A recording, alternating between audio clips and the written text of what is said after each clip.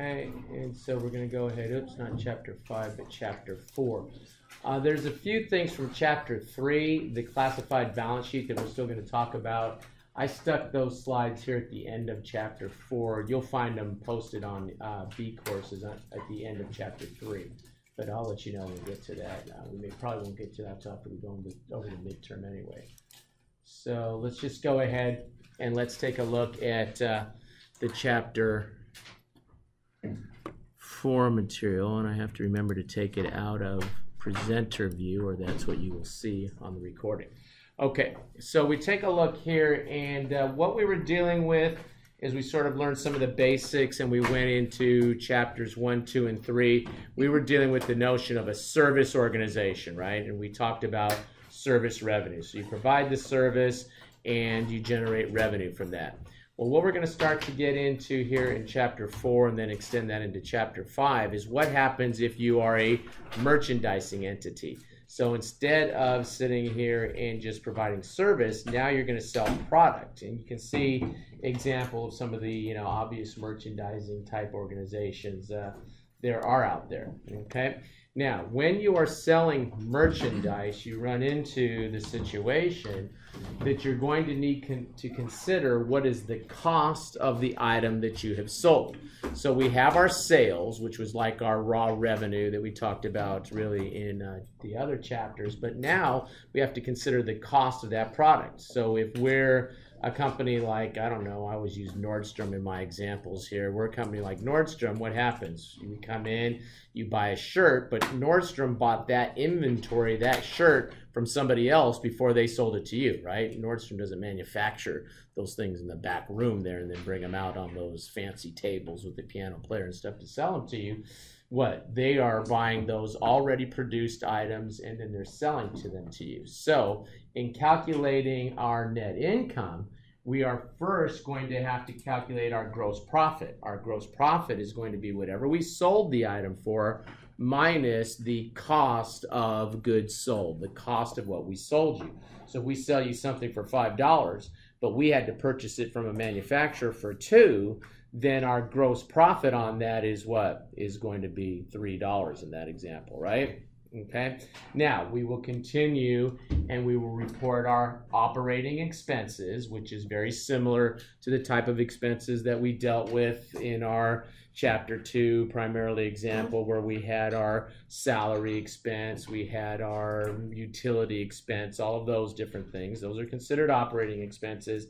And then the gross profit minus the operating expenses will be our net income.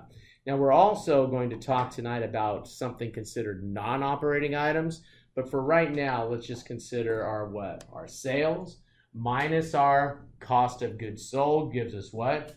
Gross profit.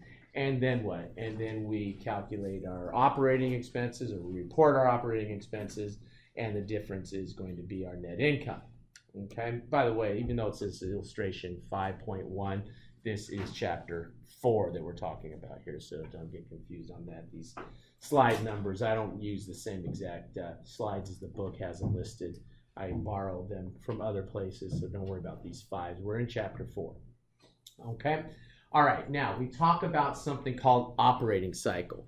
And operating cycle is essentially how long it takes a business to turn its inventory into cash. So if you are if you are a pure service industry, you have a shorter operating cycle, obviously, because you don't have any inventory that you're going to have to first acquire that you can later on turn around and sell. You just provide the service, you generate the revenue. If you start a CPA firm, you just sit there and hang up your CPA and start to provide services, right? If you are a merchandising company, you are first going to have to acquire the inventory that you can sell, right? And then when you get into merchandising entities, they have different operating cycles. So what do you think is longer, the operating cycle of a winery or the operating cycle of a sushi restaurant? The winery obviously has the longer operating cycle from vine to bottle, whatever, right? And I don't know much about the, I know the consumer end of the wine business, but I don't know much more about it than that. Sushi restaurant, if it's if it's more than a day or two, don't eat there, right? Okay. So obviously, even in merchandising, there are variations in the length of the operating cycle. Okay. All right, good. Now, when we talk about our flow of costs for our inventory, we have our beginning inventory. That's what we start the year off with. So we have so many items in our inventory, we start the year with those. Then what? Then we go and we purchase additional items. You add what you started with plus what you purchased. That is considered goods available for sale. Isn't that true? You started with 20, you bought 50 more. How many do you have available for sale? 70, right? Of course, we would do these in dollar amounts, okay?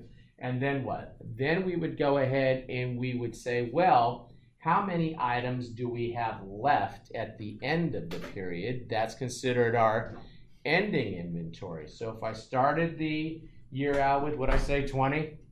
Well, let's just do it right here. I started the year out with what? 100,000 worth? I bought what? 300, so I had available for sale 400,000. If I go and I count my inventory and I have 50,000 left, doesn't that mean that I sold 350,000? Right? Start the year with 100,000, bought what? Bought 300,000, we have goods available for sale. You subtract off the ending inventory that's left. That difference should be the cost of goods sold, and I like to throw in there or stoled, because what? Maybe some of the stuff's not there anymore because someone stole it from us, right? Or maybe our own employees took it from us right under our nose. So you could call it what? Cost of goods sold or stole, but it ain't here anymore, right? And so that means that we would report that off of our sales, and that would be the calculation of our gross profit. Now, when we look, we can record our inventory under one of two systems, perpetual or periodic, okay? What's described here, this little calculation that I kind of scribbled in here on this slide, is really the periodic system. With the periodic system, we do not know how many items we have in our inventory until the end of the year. We literally have to count our inventory at year end to know what our ending inventory is, okay? So what happens? You have your beginning inventory, you add your purchases for the year. That gives us what? Goods available for sale. And then we literally have to go and count our ending inventory to see what we have. We subtract off our ending inventory, and that's how we back into what our cost of goods sold is. So we don't know our ending inventory or our cost of goods sold, nor our cost of goods sold, until we do what? Until we actually go and count our ending inventory. Is this a very good system? No. It's not that great, because what? We could be sitting here all day going, okay, yeah, I think we have items in ending inventory. And when we finally look, it's all gone, isn't it? And it could have been what? It could have been stolen. So this stole, okay? Cut, English cut. Is it stolen or stolen, okay? So what happens? What we do, it's a poor internal control. So what we really should be doing is what? Having some means of keeping track of our inventory as we go along, right? So most companies don't use this system anymore. What most companies will do these days is they will use what? God created computers so that we have those little barcodes on there, and when we buy an inventory item, we simply do what? Swipe it, we know what's in our inventory, and then each time we add it to our inventory, each time we purchase, and then each time we sell an item, we do what? We subtract it out of our inventory and account for our cost of goods sold. That is considered the perpetual system, and that's what most companies use these days. Most companies will use a perpetual system, which is what we're going to talk about here in a couple of minutes. So then it begs the question, well, John, if that's the case, why are you even telling us about the periodic method? You're telling us, making us jump through obsolete hoops over here. Well, if you are looking at the CPA exam in the future, CPA exam loves to run you through this periodic method because they want to see if you understand that what? And you have to sort of know it like a Catholic priest, I always say, which is what? Beginning inventory plus purchases equal goods available for sale minus ending inventory equals cost of goods sold. You can't sit there and I don't understand how this thing works. You got to know, because on the exam, they're saying, look, you CPA, if you had a client who had a problem, there was a fire or something, and they didn't know what their beginning inventory was, you would have to do what? You would have to work through the records to help them to figure out what their beginning inventory must have been. And so on CPA exam questions, they won't give you the beginning inventory. They'll just simply say, well, their sales were this up to the time of the fire, and they may even tell you what the beginning inventory was. They'll tell you what their purchases were, but they'll say they don't know what the ending inventory was because of this fire. Could you help them calculate what their ending inventory was? And you should be able to, they got maybe destroyed in the fire, and you should be able to by what? Well, if I know the beginning, I know the purchases, I don't know ending, but I can know what they sold before the fire, so I can work my way back up to see what the ending inventory must have been, right? Okay, so this is why we still talk about the periodic system. This is why we still need you to understand this calculation of cost of goods sold using periodic. Okay, under the perpetual system, what do? We will update our inventory records after each purchase of inventory, and then after each sale of inventory, we will go ahead and record our cost of goods sold. Okay, so major difference between the two systems. Which one gets used the most? Perpetual system. Periodic, not so much, but you're still going to have to understand it. Okay? Okay, good.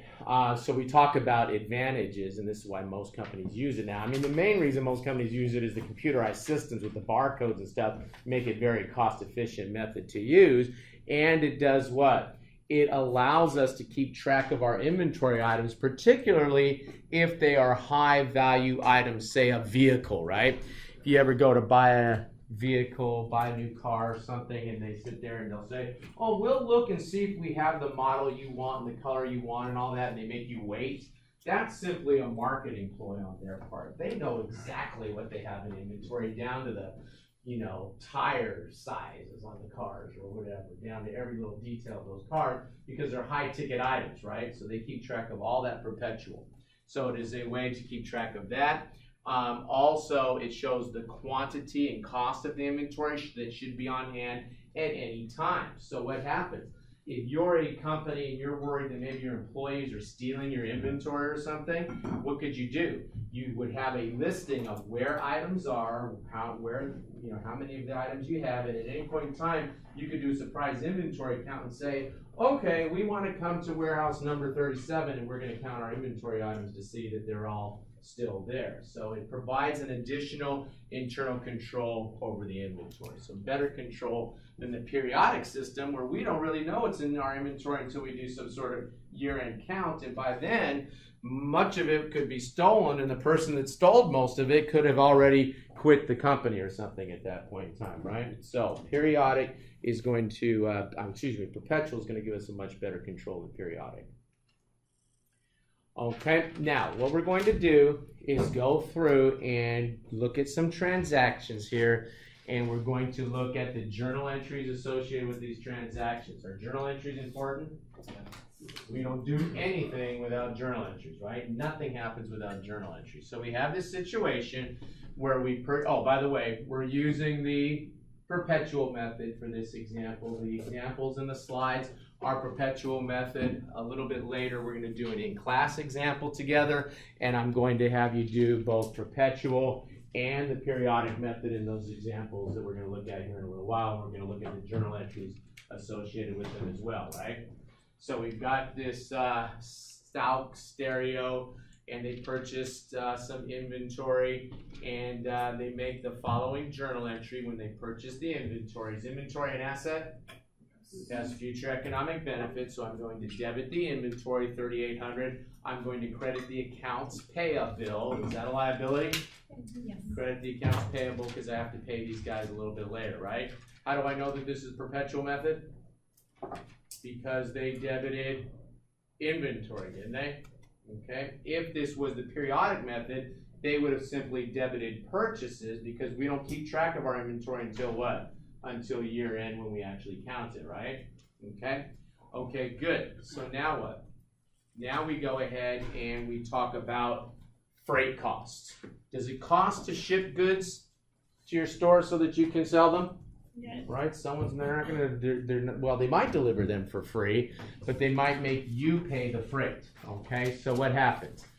If the terms are, you got to get used to this term, guys, FOB shipping point. If it's FOB shipping point, that means the buyer of the inventory pays the freight. That means that the buyer of the inventory arranged for this guy to go to the vendor and pick this up. Who's this guy? Who hired this guy? Buyer. The buyer hired this guy, and he goes to the vendor and picks up the inventory, right? Now, it's important, guys, just a theory I have. I'm pretty sure that this stuff makes more sense with your eyes opened while you're watching it, okay? You know, I know that I have a voice that was made for radio. I mean, a face that was made for radio, but you want to keep your eyes open because I have a feeling that you'll understand it better if you use both the visual and the audio, okay? Just a thought I have.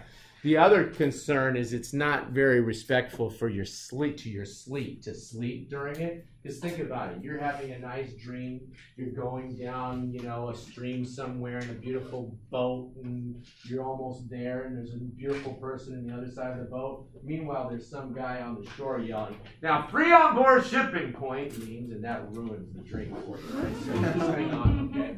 And wait for the, save that dream for later, okay? So what happens? We're sitting here, and we have free on board shipping point. This guy was hired by who?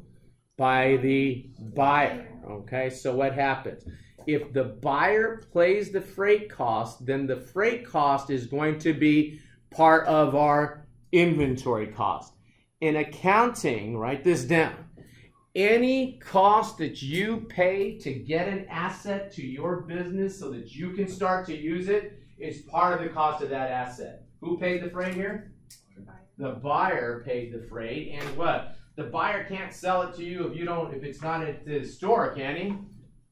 Can the buyer sell it to you if it's not at his store? Yeah, I mean, forget about Amazon, okay? If it's not sitting there on, you know, in Nordstrom's store, you're not going to pay, you know, $59.99 for a shirt because you didn't hear the piano player, right? So it gives Nordstrom utility for that stuff to be at their store, right? So any amount you pay to bring an asset to your premises for your business so that you can use that inventory correctly, that asset correctly is part of the cost of that asset. So when the buyer pays the inventory, it is part of the pays the freight, I should say, it's part of the cost of the inventory, isn't it?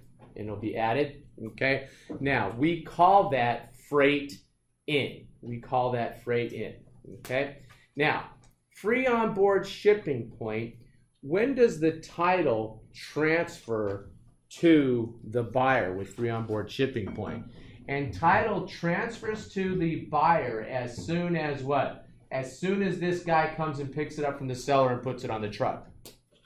Title transfers to the buyer as soon as this guy who the buyer hired comes and puts the goods on the truck, right? So what happens? If they come and they pick up the goods at December 28th, and the goods don't arrive to the buyer's store until January 3rd, should that item be considered part of the buyer's inventory? Even though they didn't take physical what? Possession of those until January of the next year, at December 31st of the year that they purchased it, it is going to be included in what? In their ending inventory, even though they don't possess it yet. So what happens if the truck crashes? The driver jumps out unharmed, okay? But the truck crashes and the inventory is destroyed. Who suffers the loss? The buyer suffers the loss, right? Oh, I was going to say that the customer is going to get a refund, but never mind. That is if the seller had arranged the pickup of those goods. Brianna. So if the purchaser had had arranged the pickup of those goods, this guy is his responsibility. If he's a raging alcoholic, I shouldn't make jokes about drunk driving, but if he's not a very good driver or whatever, and he crashes the car off the edge, it's not the seller's fault. It's what? It's the buyer's fault. He should have hired a more careful person, right? Okay, if he's a reckless driver or whatever. So remember, it's not like when you order something from Amazon and they make you pay the freight. Okay, they make you pay if the freight cost is this much. Okay, but they're then arranging the person that will pick it up. So if they damage it en route, it's their fault. Okay, but usually when we talk in accounting and it's free on board shipping point, that signals to you that what? That the buyer paid the freight and the buyer arranged for that freight to be picked up. So this person is the buyer's agent, right? And if they mess up, then the buyer suffers the loss. Okay, so when is the carrier liable? Well, I guess the carrier could be liable from a standpoint if you hired this public carrier, and now the buyer could go after this person and sue them for the losses. But as far as the accounting that we're talking about between the buyer and the seller, the buyer is the one that is going to suffer the loss, and so they would sit there and have to basically say, well, that inventory is worthless now. We have a loss on the inventory, and if they want to go after the seller for, now the carrier for losses and damages, they can't, and we wouldn't be allowed to take that as a recoup of our losses until we actually won the case. We have to have a settlement agreement that they are going to pay. We do, in accounting, rule of conservatism, we don't take contingent gains, contingent losses only. Contingent means what?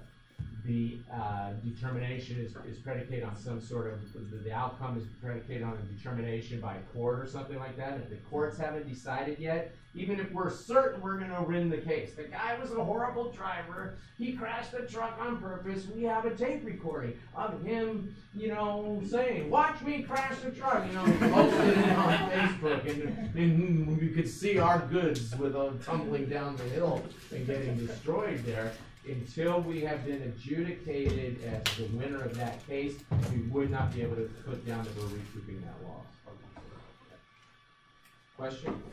So you're saying that if the seller arranged for the transportation, the buyer paid for it, it would be the seller's liability if they don't have it? Yeah, if the seller arranged for it, which is really kind of outside, and I know we're used to, most of our experience with this kind of stuff at this stage of our career is what? Well, I ordered a shirt and they shipped me the shirt. They said my shipping cost was $1.99 and all that, but from the standpoint of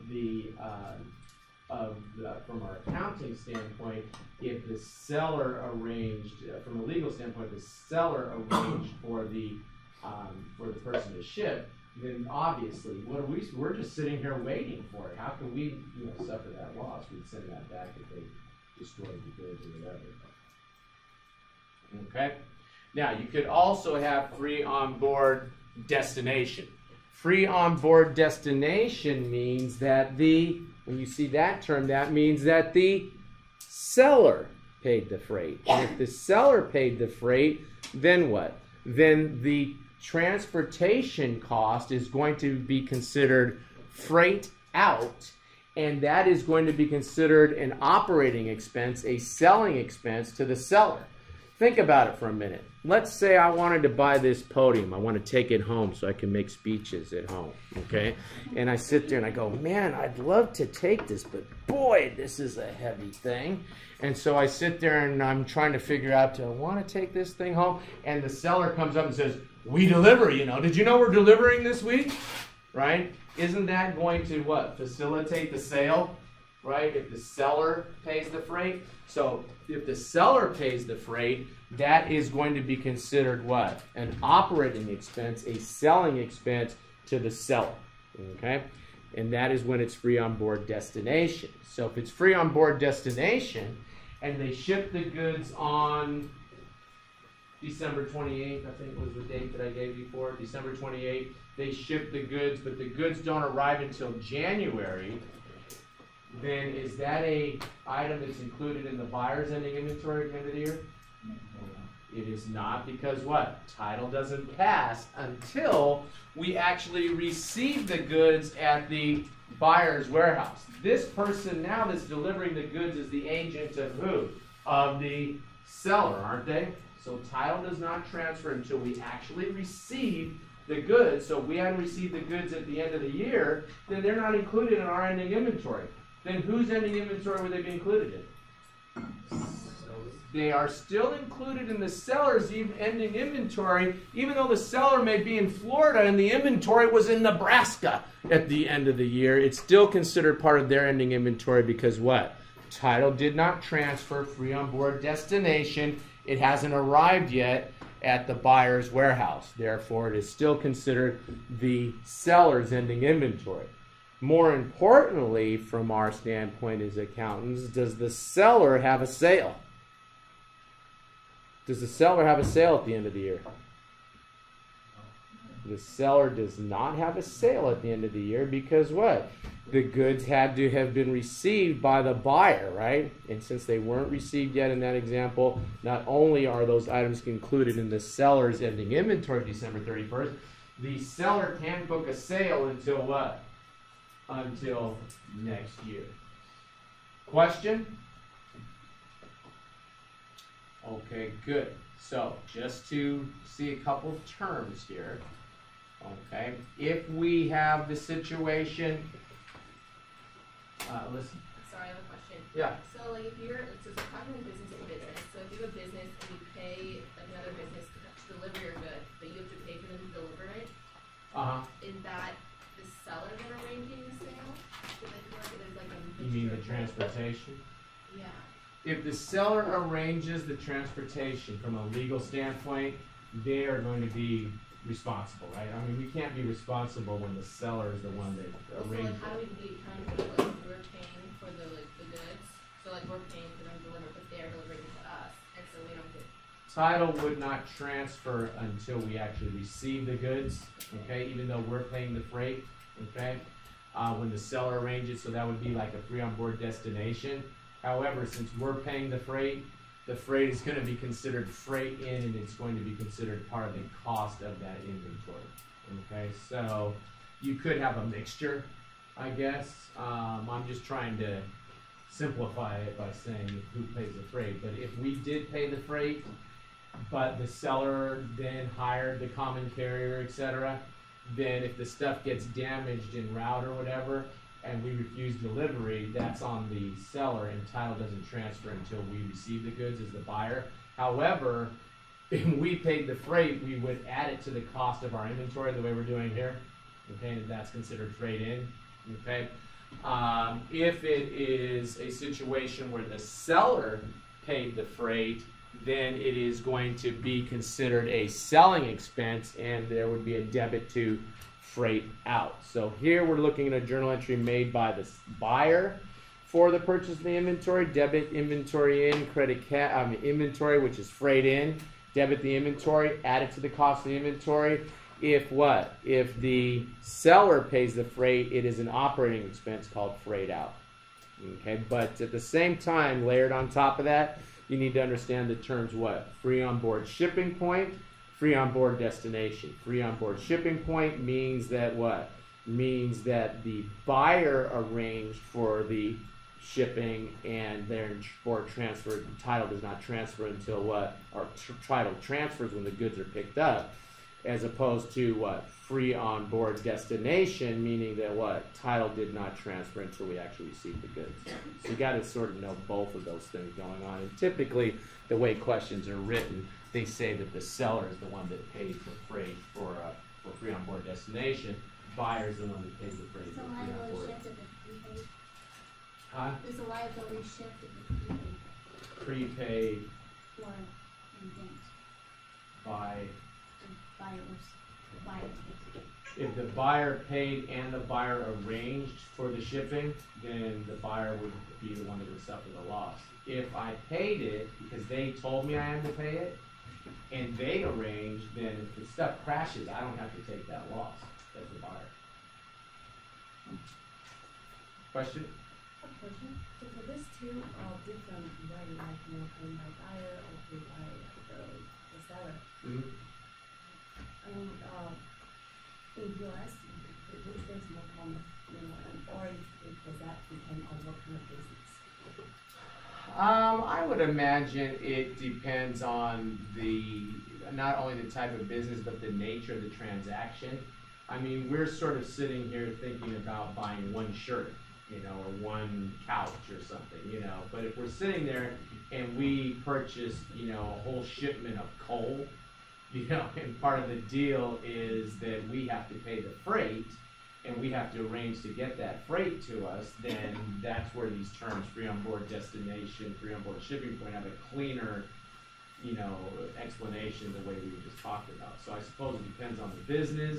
It probably depends on the volume of what we're purchasing, the traditions in the business, etc. So it could be a lot of things. Okay? Okay, good. So let's just go ahead then and let's take a look at purchase returns, okay, and purchase allowances, but we're going to focus really on purchase returns here, okay? And what happens? If you return an item because it doesn't meet your specifications, you ordered a white shirt and they sent you a black shirt, what would you do with that black shirt? You would return it. Would you still pay for it? No. So if there's a return, what happens? We are not going to consider ourselves liable to pay for that item anymore, but it's going to come out of our inventory, isn't it? Right? Because we won't keep it in our inventory. We're going to send it back. And so what happens? At the time that we return something, we debit the accounts payable bill because we're not going to pay for that thing now. We're returning it, aren't we? And we'll credit the inventory to take it out of inventory because we don't want this stupid thing, right? We're sending it back. Okay? Now, you come over and you take a look at purchase discounts. Any question on returns? You blinked, you missed one saying about returns. Paul, do you have a question? Why do you think it becomes payable? Well, if you send back somebody sent you a Giants hat, you ordered a Cleveland Indians hat, would you keep the Giants hat? Okay, so you're going to send the Giants hat back, right? And are you going to pay the bill for the Giants hat? So you debit accounts payable bill because you don't owe that money anymore. You're sending the inventory back, right? And you reduce the inventory because you're sending the inventory back. So you have to credit that asset to send it back, right? So you can't really think of it as payable in this instance. You think of like debiting a liability with that liability increasing. Whoa.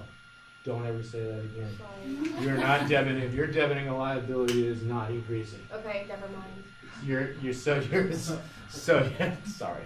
No, Sorry, no, I messed up. I'm like the piano teacher, and you were trying to play, Moonlight Sonata, and you could put on a note. Yeah. What are you told me? Okay, that makes more sense. Okay, so what's happening? You're sitting here, and we're trying to do what? We're trying to reduce the liability, right? Yeah, Because we don't know the guy. So we debiting accounts payable. Paul? Yeah. Okay. And we're crediting the inventory because we're sending the stuff back. We're reducing the asset, right? So if we paid through cash, would it just instead of accounts payable just be cash? If we had already paid the person cash, we would probably, because it's not like we can say, poof, we sent the inventory back and we got the cash. So we might set up a receivable for the cash that's coming. But yes, eventually it would be a debit to cash. That's correct. Or would be accounts receivable first and then cash? Yeah, or refunds, receivable, or something like that on inventory, depending on how granular we want to get with our accounting for that kind of thing. But commonly, and on your exam, I'll have a situation where it's just the inventory being sent back, and it was on an account, right? So it's a debit to payable. Okay? Okay, good. Now you come over, and we have this idea of purchase discounts. What happens? Companies will give a discount if their client, their customer, pays the bill early. Why would a company do this? to get the money, right? Maybe we've got a problem with our cash situation or something, and we come up with this scheme so that we will be paid what? So that we will be paid earlier. We're going to get the cash sooner, aren't we? Now, why would we regularly give people 30 days to pay us on our accounts receivable? Why would we all of a sudden be willing to tell them, well, just pay me? Why would somebody be willing, I guess you should say, to pay us earlier? We usually give them 30 days. Now, all of a sudden, we're saying pay us early. So how are we going to entice them to do that?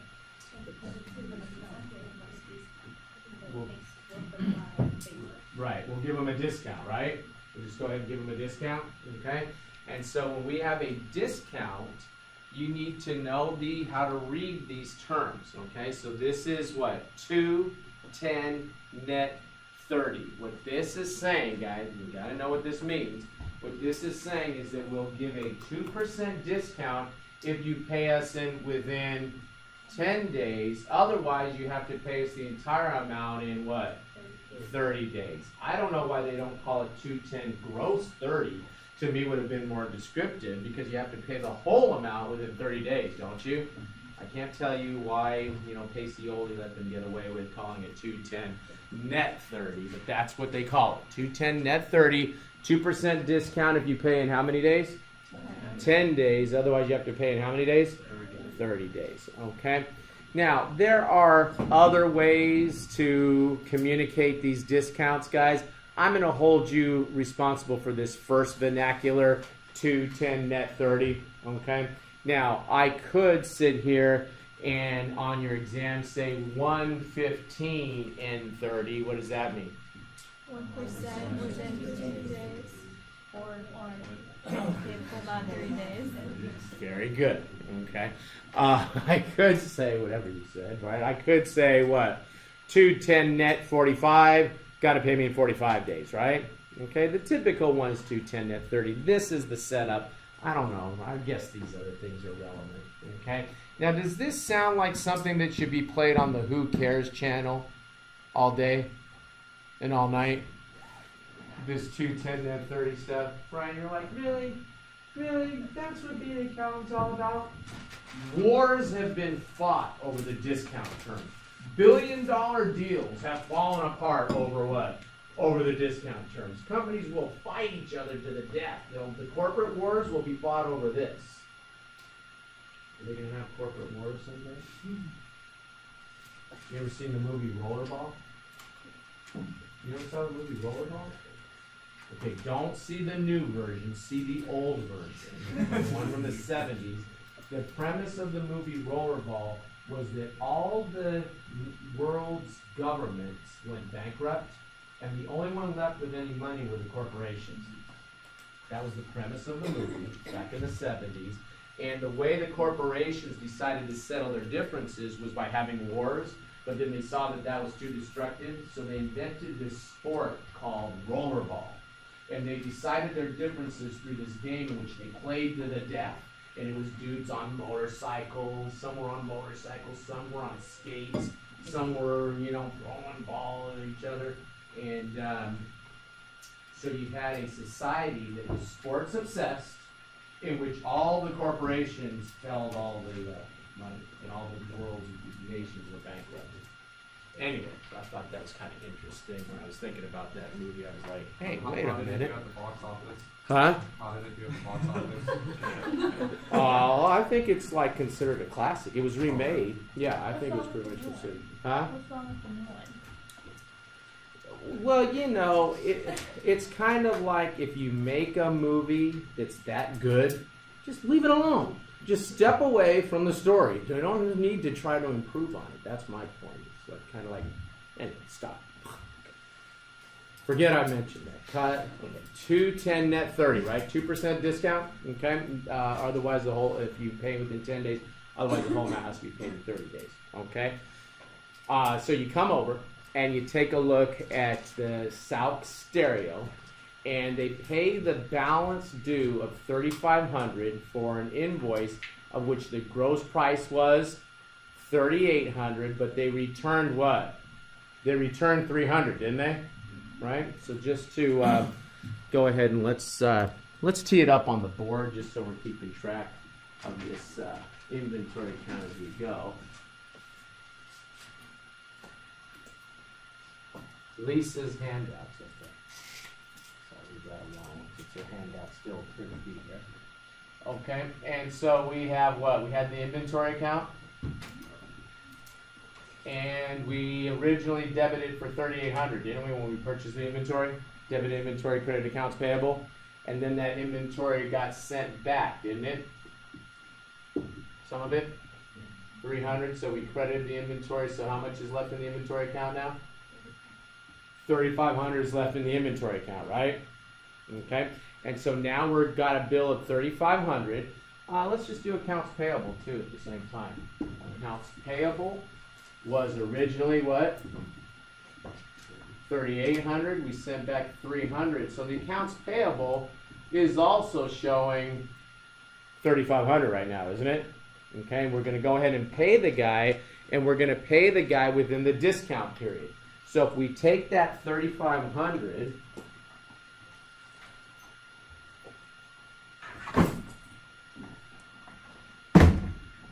if we take that 3,500 and we get a 2% discount, how much is our discount? I'll just donate to credit accounts payable. Oh, for the original 3,800? Yes, sir. Yes, you do. Thank you. And then we debit it for the return, right? Yeah. Thank you. So we got 3,500 that we owe. Thank you. Okay, Jordy. So 3,500 times what? Times 0.02 is how much of a discount? $7. So we're going to get a $70 discount, aren't we? On this inventory? Because we're getting a 2% discount. So what's going to happen? The journal entry is first going to be to debit accounts payable for the full 3,500 because I'm paying the bill off. The guy said he would accept 2% less, didn't he? So do I owe him any more money when I pay him this lesser amount, the $70 less? This whatever it comes out to, $34.30, right? Okay. And so what happens? I go ahead and I credit cash for the $34.30, and what do I want to credit? I'm going to credit inventory because my inventory indeed is costing me less, isn't it? All right, how much am I paying the guy? $34.30. So when I go ahead and I credit the inventory for 70, does it come down to $34.30? You come down to $34.30? You come down to $34.30? How much should I pay him? How much cash should I pay him? $34.30. Don't you love accounting? Look at that. What did you pay him? $34.30. How much is the value of the inventory right now? $34.70 less. $34.30, right? Why would you tell me 70 less? It's $34.30. It's looking right at you, right there, right? Alyssa? Because so your inventory is like going down in value because you paid less for it. Yeah. Okay. So you have the same amount of inventory, it's just worth less now. No. I have yes. I'm sorry. Yes, I have the same amount of inventory. I sent back that 300. That gave me less inventory, right? And then I was left with this bill of 3,500. But the guy only says, "Well, you know what? just give me 34.30. We'll call it all even, right?" So I sent him 34.30. I mean, he said it more formally than that. We would have agreed ahead of time to 10 net 30.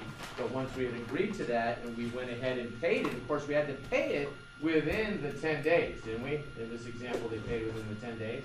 So once they paid it within the 10 days, they go ahead and they credit the inventory for that lesser amount because they're paying less for it, right? Right?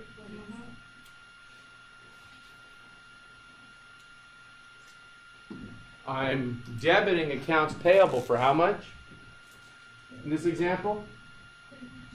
How much am I debiting accounts payable in this example? Right on the screen. I'm debiting the accounts payable for $3,500. Is it zero now? Is it supposed to be zero? Yes, it should be zero because the guy isn't expecting any more money from me, right? in the cash of $34.30? I just looked at Paul's face. Paul just fell in love with accounting. Just now, I saw it. I saw him going, oh, oh, hello. Right, Paul? Okay. Everyone will remember that moment. The moment that you fall in love with accounting, you'll be going, oh, it's so perfect. It's so beautiful. Okay? Question? Now what happens? If you're in a situation where you don't pay within the discount period, how much money do you have to pay the dude? $3,500. And you debit account payable for $3,500. The inventory will still be showing $3,500 because that's what you paid for it, right? Okay? Okay, good. Now you come over and they show us the T account, guys, for the inventory. And the only thing is, remember there was that 150 freight in?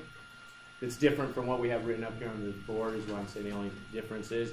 Remember we paid $150 for the freight in? Remember we said it was freight in and we were supposed to do what? Add that the cost of the inventory. Okay, so you have the original purchase price less the returns. Have to add that freight in, and then what? And then you take off the $70 for the 2% discount, right? Yes, sir. So for this John? example, can we see what the other person will look like? So the other person Yes. account receivable of You 35. will see it. Okay. It's coming. Stay on the range, cowboy. It's coming. We'll look at it. And then when we're looking at the class example, we're going to look at it all kind of on one sheet of paper. Look at see the big picture. What's hard to swallow is, let's say I get the inventory, but to me it's worth the profit margin as well, right? But then we recorded at our cost. Record it at your cost, and then the difference between what you sell it for and your original cost. Okay, let's just go back real quick. I don't know how quick it's going to be, but let's go back. Okay, which is what? That's the $34.30, but we're going to sell it for $4,000. So when we sell it, then we will be able to book the sale. When we report it on our financial statements, our gross profit will be the difference between the $34.30 and the $4,000, which I don't have to go figure out in my head now, which is the $570 So cost gross of profit. cost of goods sold is how we figure this too. Huh? Cost of goods sold is the Oh, yes, sir. Cost of goods sold is directly related to inventory because when we sell the item, we're going to debit our cost of goods sold and credit our inventory for our cost. At the same time, we'll debit probably accounts receivable and credit sales for our sales price, right? Okay. That's coming. Okay.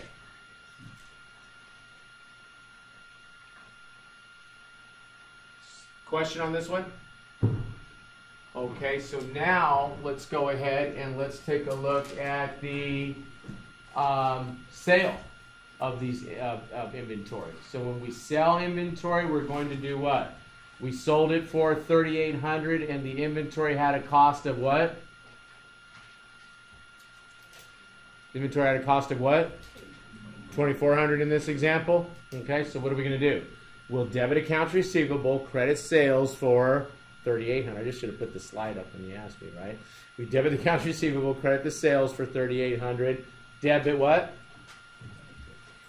Cost of goods sold, and credit the inventory for $2,400, right? What costs are included in that cost of the inventory? Original invoice price plus what? Freight in minus any what? Returns minus any cash discounts, right? Okay. Okay, good. Now you come over, and if the person pays within the discount period, how much cash are we going to get in that example of $3,500 sale? After there had been the return and stuff. Same example assumes the return. I know we had set up a sale originally of $3,800. But I didn't put the return on there. We would have had the return of what? Of the goods that we had returned for $500, or that were returned for $500. So we would have done what? We would have debited sales, and we would have credited the accounts receivable for the $500 because the guy isn't going to pay me the full. What was it? $500 or $300? $300 that got returned. Okay, so there's 300 that got returned. So now we're paying 3,500, and we're going to pay that within the discount period. So since we pay within the discount period, will the guy be satisfied with 3,430? Huh? Yeah. Or will we, or I shouldn't say will the guy, will we be satisfied? Now we're getting paid, right? So we're satisfied for 3,430. We accept that as payment. We credit the accounts receivable for the entire what? 3,500, because we don't expect the guy to send me any more money now, right? We just sold it to him for 3,500, and we're going to sit here and debit this account called sales discount taken. And they show you that that's a 2% discount right here. Sales discount taken is going to be an account that is a contra to sales. It is closed out to sales. So if I report my sales for the period, I'm going to go ahead, and I got to get my pen out, but Microsoft, but I'll do that later. But anyway, we have sales of how much? How much were my sales in this example? Huh? Well, we started out with 3,800, but they returned 300. So let me just write that journal entry in there. So we originally had credited accounts receivable for what? 3,800 in credited sales for 3,800. But then remember, 300 got returned to us. So when 300 got returned to us, we would have done what? We would have debited sales for 300 and credited accounts receivable for 300, because if somebody returns stuff to us, we don't expect them to pay us for it anymore, and we don't have a full sale of 3,800, right? So sales was sitting there net of the return at 3,500, and then the guy took our discount, didn't he? And so when he took our discount, we sat there with that 2% discount. Now on the next slide, 2% discount of what? Of $70. Okay, so we debited what? We debited sales discount. How much are our sales right now? The sales are now what? 3,500, aren't they? And so we debited that sales discount credit accounts receivable. So when we report the sales are going to be 3,500 less what? Less the discount. How much is the discount? Discount is $70. Discount is $70. So our net sales is going to be $3,430. How much money did we get? $3,430. We're reporting our sales net of the discount, aren't we? Are we reporting the sales net of the discount here? Okay, so when we report on our income statement, our sales less the discount, net sales is $3,430, which is what we got for it, right? That's the cash we ended up getting. Now let me ask you this. Would it have changed this net sales number if we would have just debited sales? If we had just debited sales rather than debit this sales discount number and take this approach, if we simply debited sales, our sales were sitting there at 3,500, weren't they? If we debited sales, what would our sales show? 3,430, right? I mean, excuse me, 3,430, right? Right? So why didn't we just debit sales?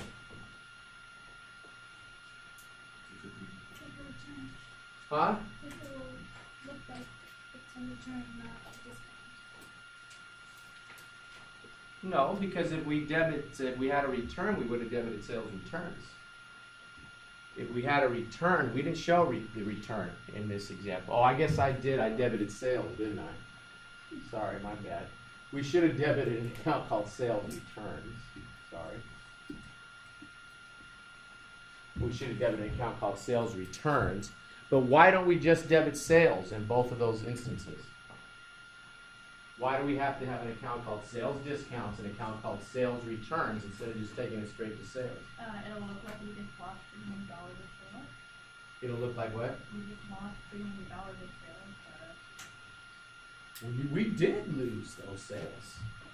So it should look like we lost them, right? So it's actually the mirror image of what you're saying, that if we put it straight to sales, it would look like we didn't lose the sales. We did lose the sales, right? Because somebody returned and people took our discount, didn't they? So you're on the right track, isn't that what? If we put it straight to sales, we would lose the visibility as to what? How often people are returning our goods. Why would we want to know how often people are returning our goods? Why do we care? Huh? It's management decisions, Okay, like what? manufacturing problems. Manufacturing problems, right. Maybe we make our stuff look really, really good on TV. You ever seen that thing where they sit there and you can do this and you lose weight? Looks great on TV. Then you get the thing home and it's like, what is this thing? Send it back. I'm not going to lose any weight on this damn thing. No, I didn't really buy that, but I'm just saying. Obviously, right? I'm just saying that what you're sitting there and we're sitting there saying, geez, we have a lot of returns. We need to understand what it is about the actual good that once people get it, they don't like it anymore, right? Accounting will tell you that, right? How about our sales discounts? Why do we sit here and debit sales discount instead of debiting straight to sales? Paul? You want to see how many people are getting discounted out. See if people are taking our discount. What happens if nobody takes our discount ever? Our sales discount is 0. That means it's not a very good discount. If you want to actually get people to take advantage of that discount, you need to sweeten it a little bit, don't you? Okay? What happens if everyone takes the discount? People are coming from out of town to take advantage of the discount, whatever. Now what? Man, maybe we can make that discount a little less, attractive and still accomplish our goals of managing our cash, right? A little better. So you keep track of these accounts because, and this is the thing with, and the reason I'm saying this, guys, this may seem obvious to you, but this is the whole point of accounting. Accounting, you set up accounts, etc., to keep track of things that you want to keep track of, right? If you don't care about it, then you don't necessarily need an account for it, right? Okay? Okay, good. Now you come over and notice that we have what? Our net sales are net of what? Our original sales revenue less our what? Sales allowances and returns, which we had that $300 return, less our what? Less our discounts, right? And that gives us our net sales. I will promise you that you will need to know this definition for your exam. When we take a look at the practice exam a little bit later, you're going to see that there's a lot of questions dealing with this. It is contra. It absolutely is. When I put an account against another account like that, that's a contra account. The way that shows right there is a contra. What does contra mean? Against, right? Okay. That's why you have Contra Costa County. Right? There's another coast. Okay?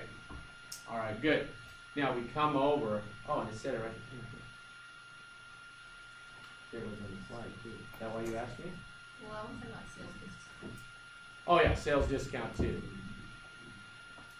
Both of them are contra revenue. I think we should do the fix the one on the board to sales return. Well, that one was a discount. Oh, I see. Yeah, I didn't put it there. You're right.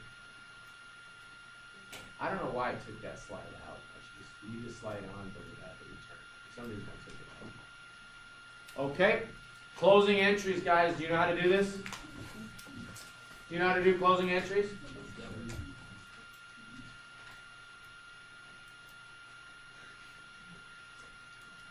You know how to do closing entries, right? You were the master of closing entries. You walk around campus like this. I got the closing entries. Hey man, you want some closing entries? Don't mess with me, right? You go, you kid. You know how to do closing entries? I didn't think so. Okay. Any question on that?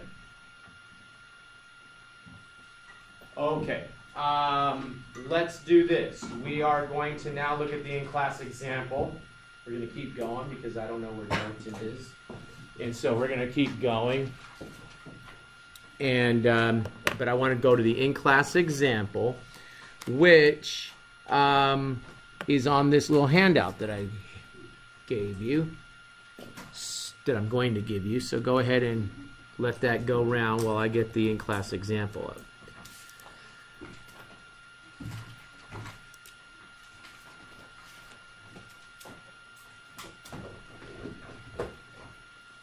In my chapter 4 in-class example, I thought I had it. I guess not.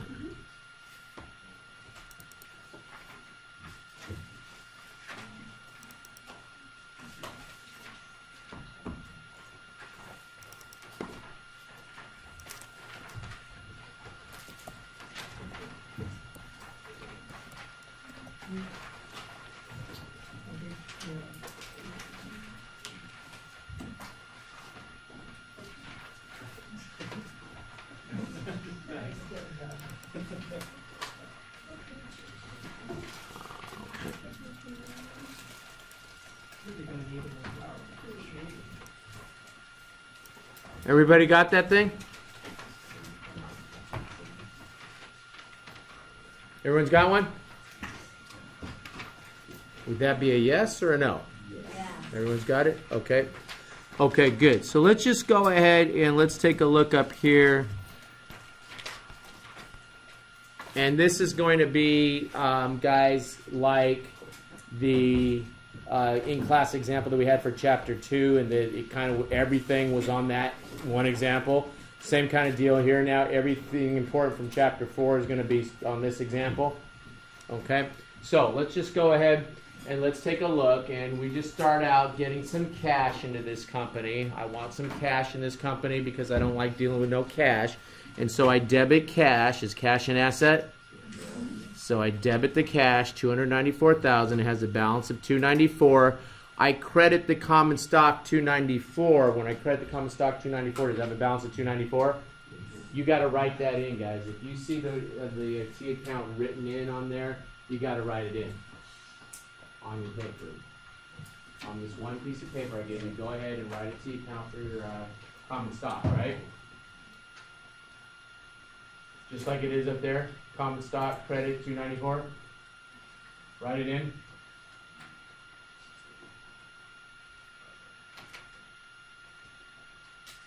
Write in. Common stock, there you go. $294,000 balance, right? Debited cash, credited common stock. Posting. Did we just post this?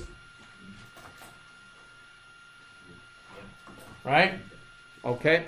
Okay, good. Then we come over and we purchase some inventory. And when we purchase the inventory, we purchase it for $310,000. Terms are $210, net $30, right?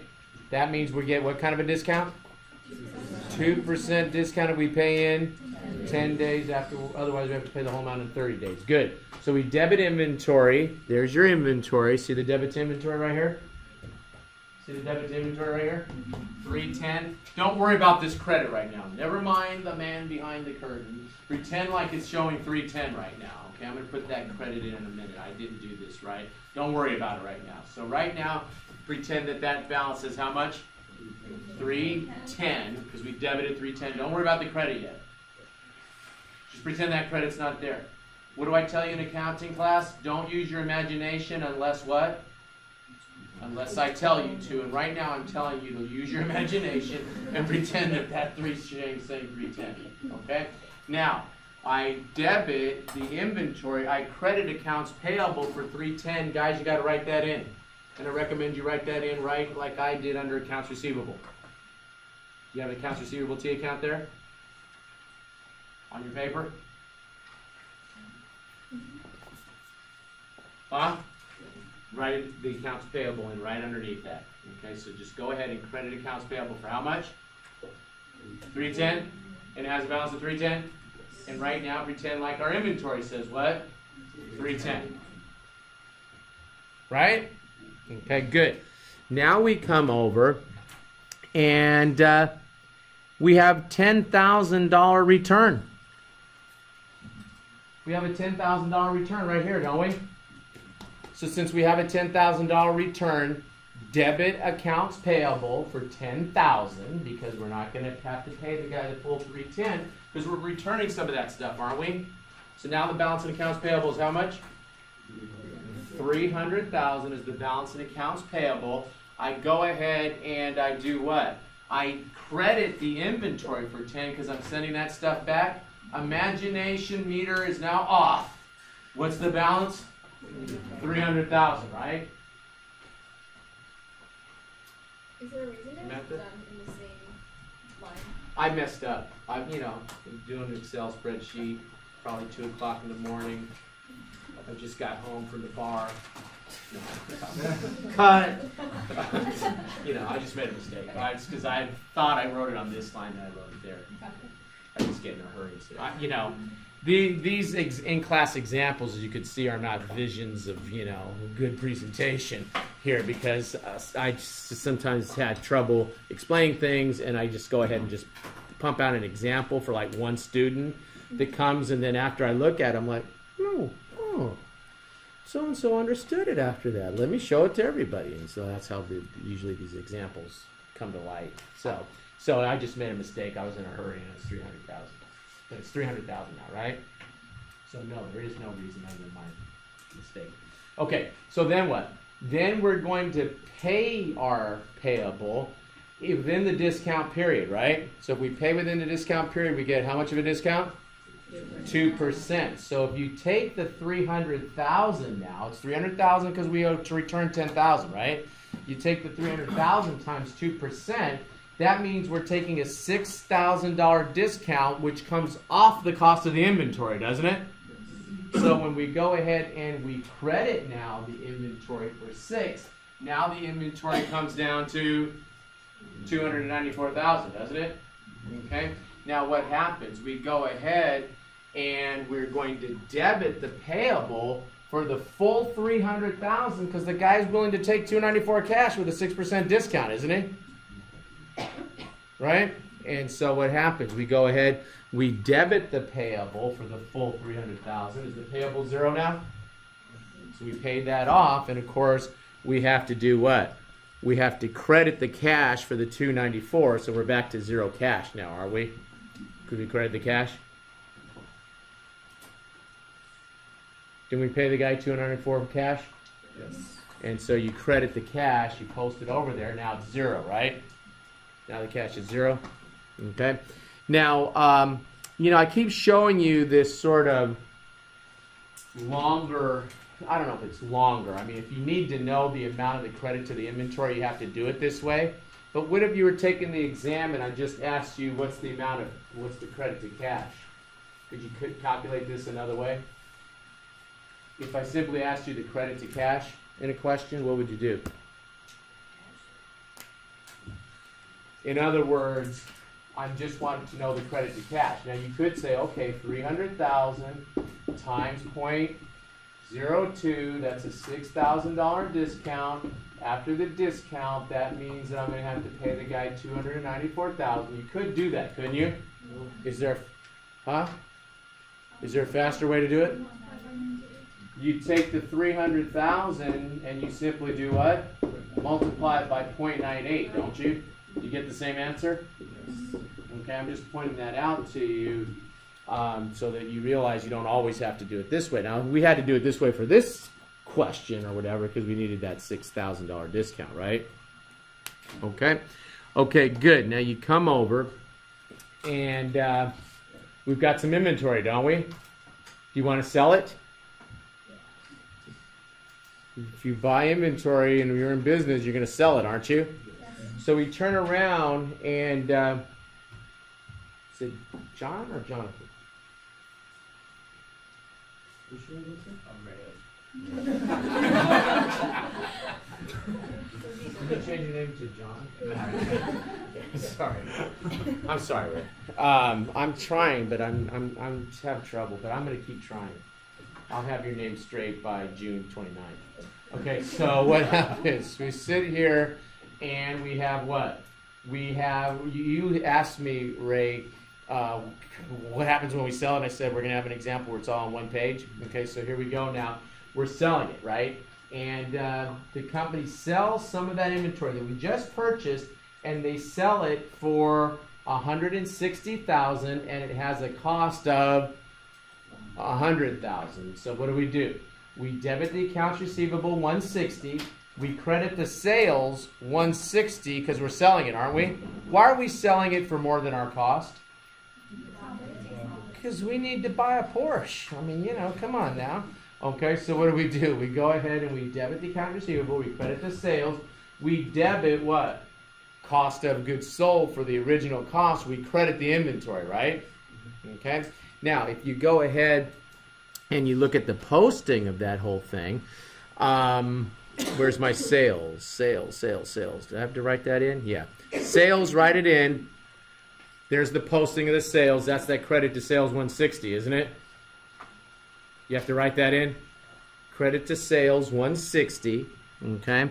And then we're going to go ahead and we're going to debit our accounts receivable. How much? There's the debit to accounts receivable 160. That's already there. You didn't have to write in the debit to accounts receivable. You simply have to write in the credit to sales. You can write it anywhere. There's the credit to sales. What do we call this that I'm doing right now? I'm posting, right? We debited account receivable, we credited sales, didn't we? There's the credit to sales, write it in. And then we have the what? We have the debit to accounts receivable right there for 160. Samantha, pretend that 30 isn't there. Okay? Because I wrote it on the same line because I was in a hurry that day that the student was in there. So it's just the 160. So pretend the balance is how much right now? 160. Good. Okay. Then what? Then I sold some inventory, didn't I? Did I sell some inventory? So remember, I had credited it for $6,000 after the discount, and now I'm crediting it for $100 because I sold some, didn't I? I sold inventory for $160, but the cost of that inventory was how much? Cost of that inventory was $100,000, so I had sat there and I had debited the cost of goods sold and credited the inventory for $100. Is inventory an asset?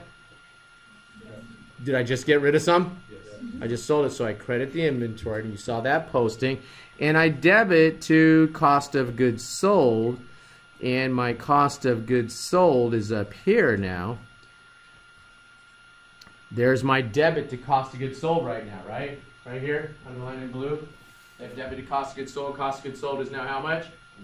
100,000. We're simply posting, aren't we? Okay.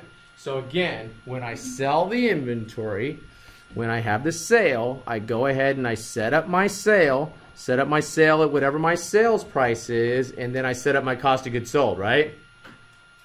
Okay. Now what happens? Now somebody returns the stuff to me. They don't want my stuff, so they return $30,000 worth. So what do? I debit what? And not like I did up there where I got lazy and just debited straight to sales. I debit what? Sales return for 30, and I credit the account receivable for 30. Okay? Now, just to look at the posting, Samantha, now you see that the 30 is there. I don't know why I wrote it on the same line, but I did. There's the credit. Now it has a balance of 130, right? Okay. And I did what? I debited my sales returns. And guys, you got to write sales returns in. There's a sales return for 30,000, isn't it? I just debited it. Write that in. Sales return gets debited for 30,000.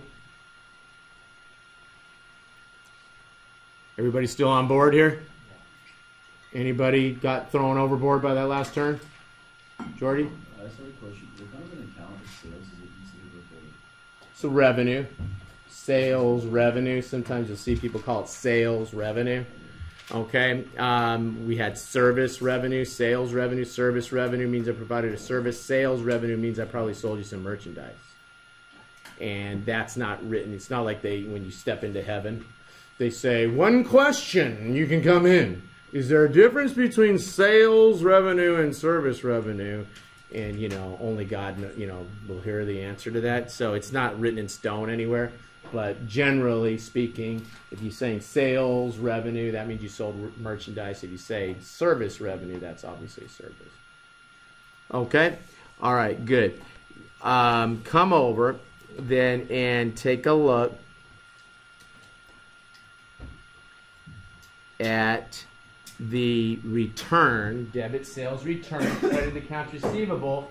Guys, I backed into this number. Don't worry about where this number came from. But I know that what?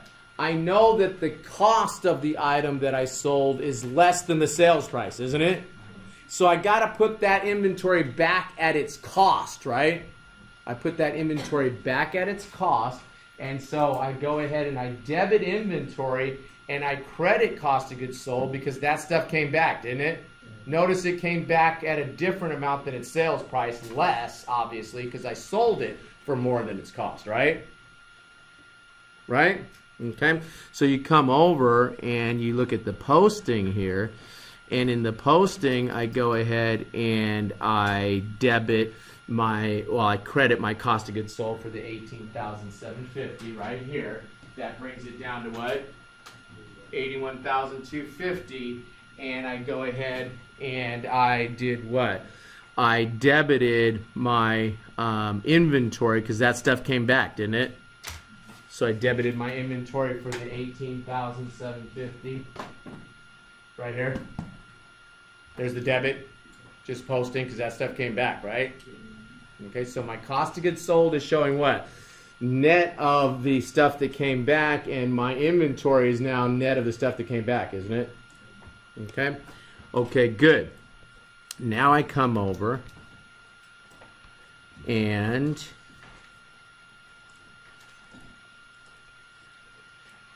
I want to get paid, don't I?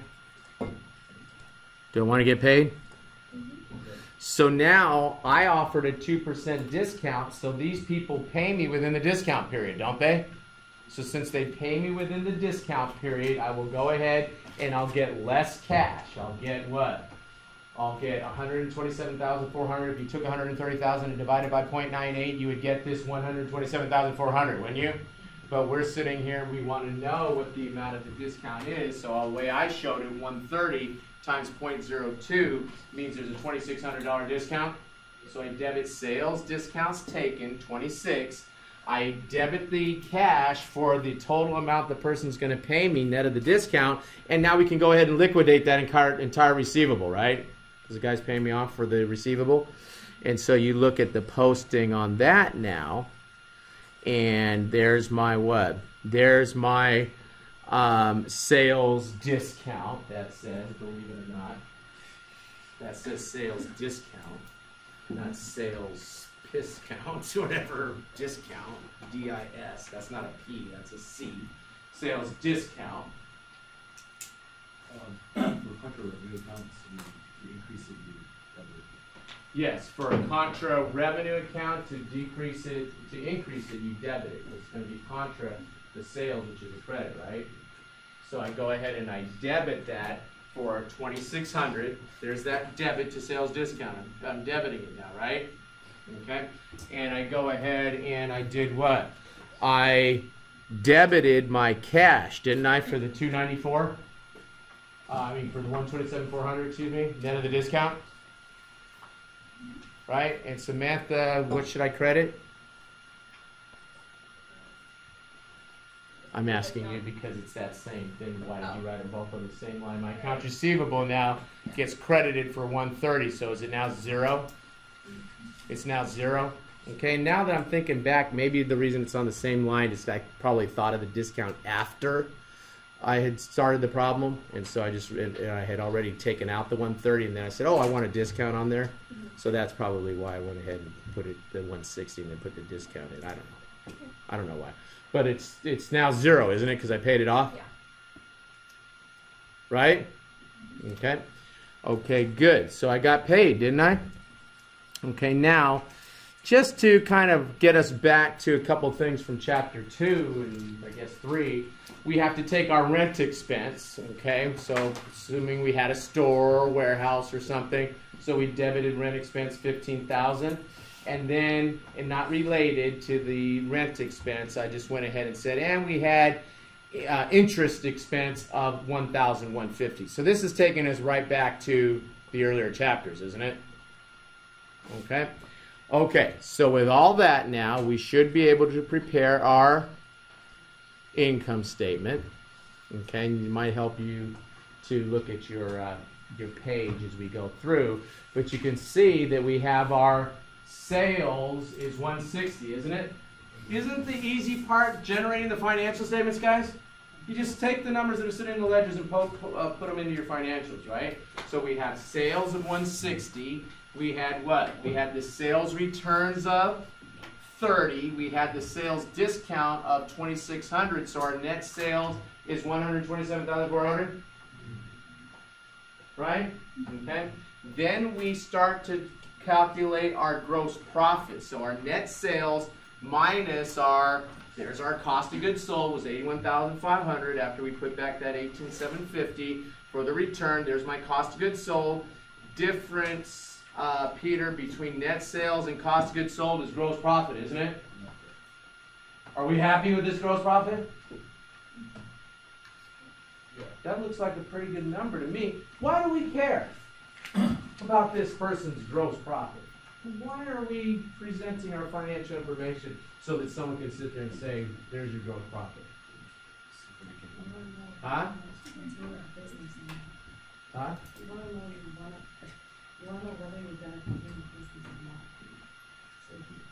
Yeah, I think we're on the right track. We can make money, continue business. Look, if this guy has a razor-thin gross profit, there's not going to be much left over for any mistake in terms of what? How much they pay for their rent or anything like that, right? Whereas if this guy's core, what he does, she does for her business, there's still a nice chunk left over, we're pretty happy, aren't we? We're thinking, this cat's got a good business going on. You know, they've got a pretty good chunk of money left over when they're done, right? Can you think of a way of representing that to give us an even more enlightened picture of this? Huh? An analysis. Would you do the profit margin, like a percentage? Yeah, right? We're going to do our gross profit percentage, Yeah.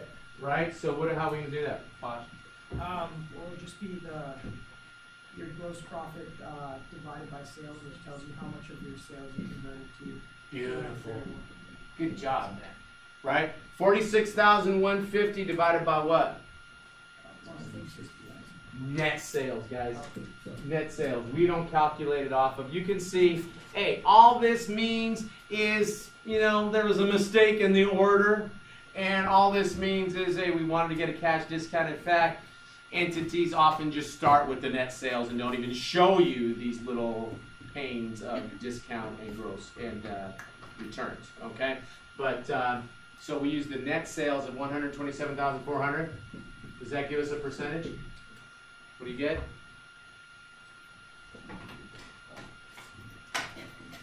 Oboes, please. I should get that one of the little whistles.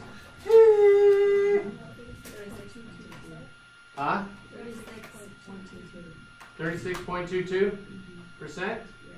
Is that good or bad? Well, if you're taking a test, that's horrible, right? But if it's what?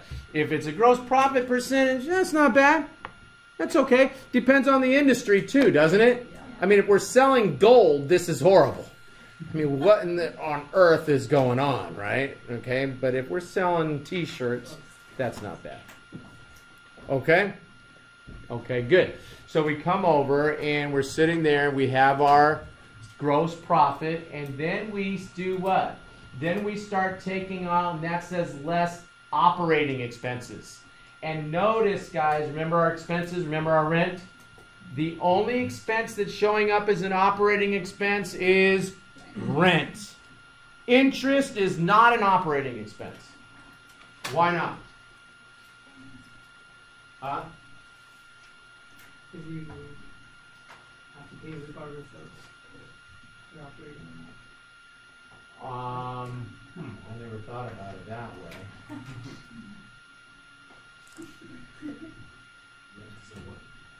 Say that again? So, No, I mean, I'm not trying to make fun of you. I'm just Okay. like, that is the you way just I'm have to looking at pay it. I mean, the interest you have to pay it regardless of the production. No, it's not a sunk cost necessarily. No, sunk cost is a cost that is not part of my analysis. Sunk cost is a cost that I can't change it. It's gone. I can't change it. Rent expense is not a sunk cost because I could just rent another building or something, right? So rent expense is not considered a sunk cost necessarily. Interest expense, yeah, if I'm stuck paying, it could be a sunk cost, but I don't want to get into the managerial class, please. That's not what we're doing. I can teach it, but I don't want to do it right now. Oh, okay, let me just give you the list of this. Maybe I got me all screwed up with what I want to say. Okay. So what's happening? If it's a cost that is central to my business, right, like rent, then it's considered an operating cost. Interest is not my core business unless I'm what? If I'm a bank, then I might report interest expense as an operating expense, right? But typically, and in this class, since we're not specializing in bank accounting here, for what? For manufacturers, for retail entities, interest is considered non-operating, right? So things that are core to my business, my salary expense, my rent expense, things that I have to do to have my business, those are considered operating expenses, and they do not have to be sunk. Okay? They may be fixed, but they're not sunk.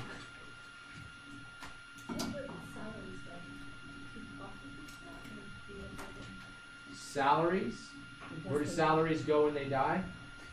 When they expire?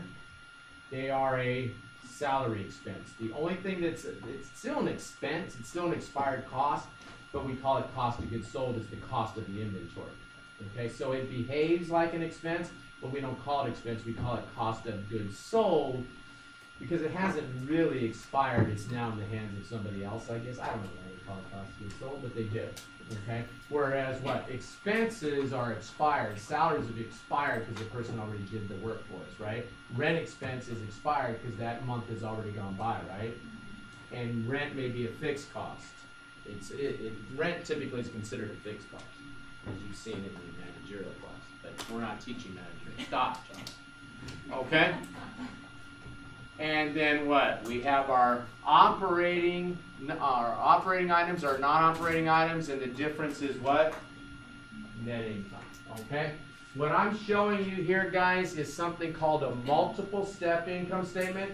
And we're going to look at the detail of how a multiple step income statement works here in a minute. But notice the multiple steps, which is what? Sales minus returns and discount give us what?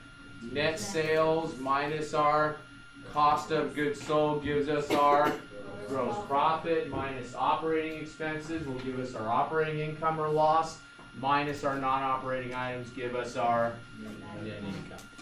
Okay?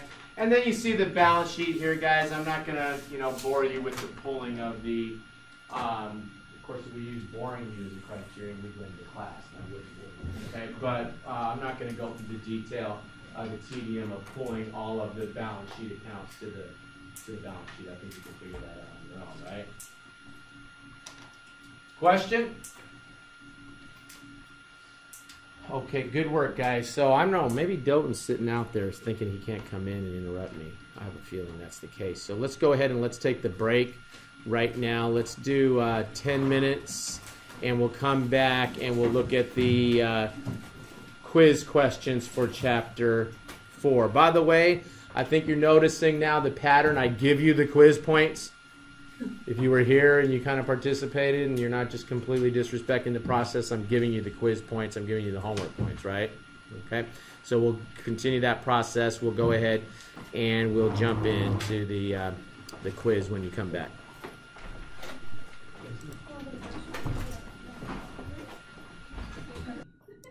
I'm going to start from here. Okay? Any question on that? Okay, good. Let's go ahead and let's take a look at this one. Grayson Manufacturing purchased switches at an invoice price of 4,000 terms were 210 net 30. So you need to know that that's a 2% discount if you pay within 10 days. Otherwise, you have to pay the whole amount in 30 days. Half the switches were returned immediately. So what happens? We originally set up the accounts payable for 4,000 and debited the inventory for 4,000. See the posting? See the posting? If half got returned, then we would have debited accounts payable for 2,000, credited the inventory for 2,000, so we end up with this $2,000 balance sitting there, right? Okay.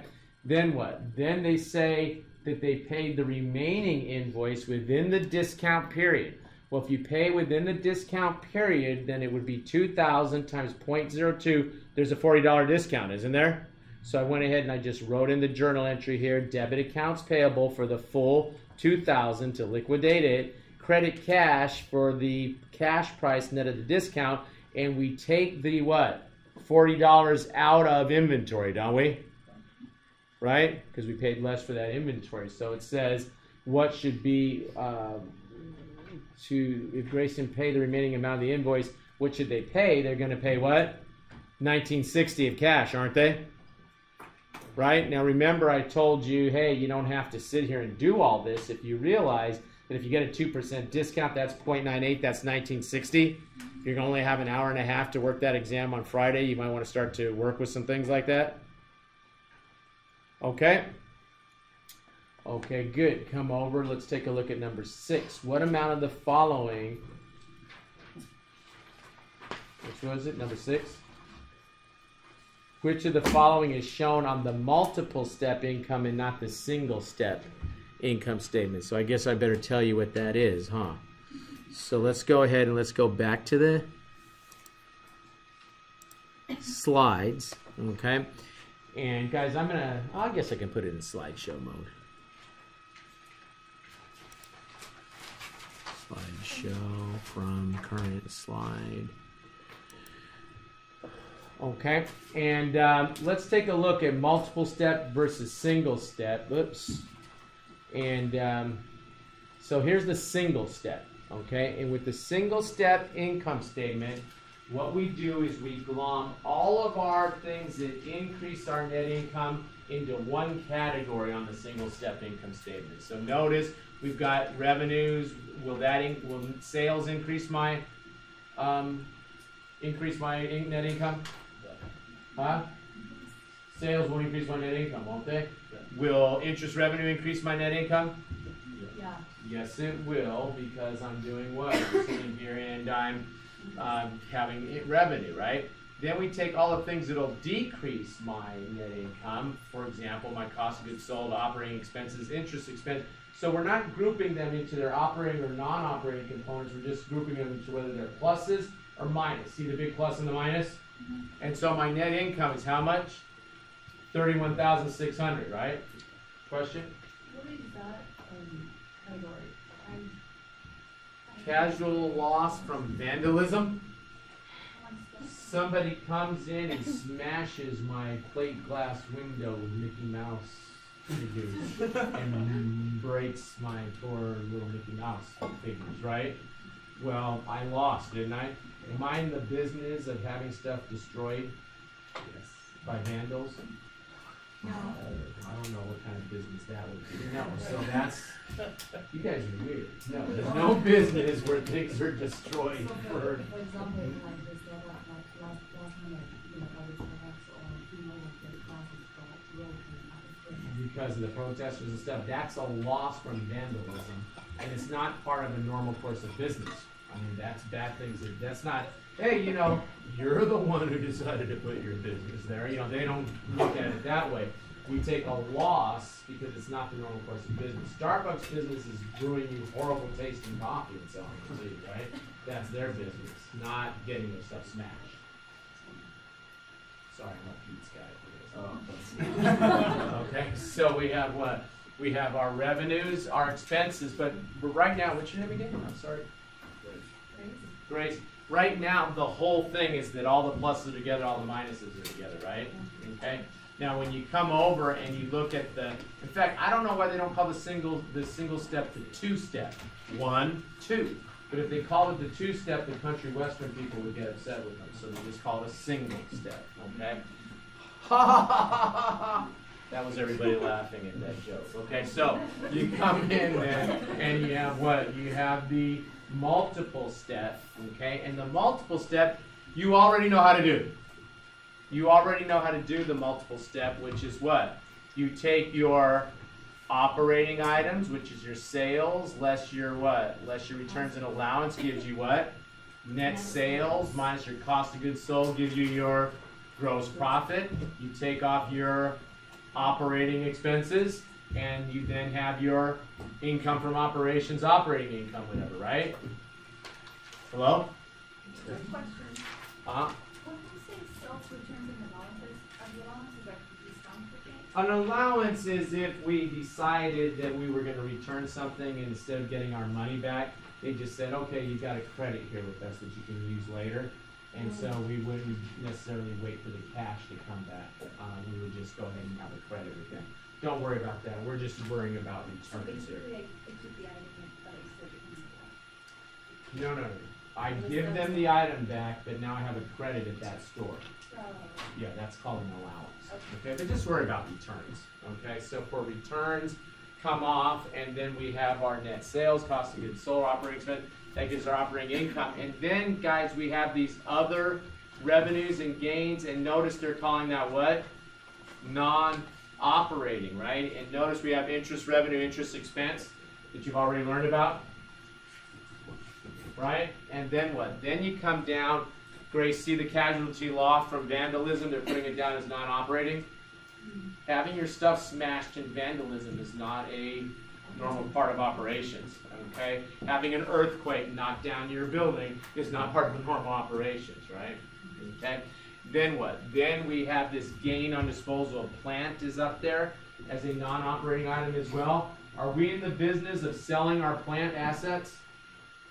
No. If we're Starbucks and we decide to sell all of our coffee makers, whatever, our coffee grinders, we're not in the business of selling coffee grinders. We're in the business of what? Selling brewed coffee, aren't we? So we would take that gain when we sell something like a piece of equipment, and we report that as a non-operating item. It's non-operating because we're not in the business of selling our equipment, right? Question? Okay, so let's go ahead then. And that whole thing was seen in presenter mode. Sorry for you fans watching at home. Okay, but let's go ahead and let's take a look at the question that we were looking at, which was chapter 4.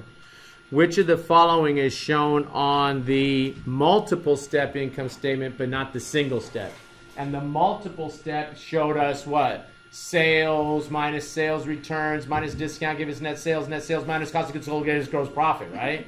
Whereas with the single step, they just grouped all the revenues and gains together, all the expenses and losses together, and didn't have those little stopping points, did they? So the answer is what? Gross profit? Okay. All right, good. Why don't you say net sales too? Net sales was there. Where'd you go, net sales? Where'd you go, slides? I mean.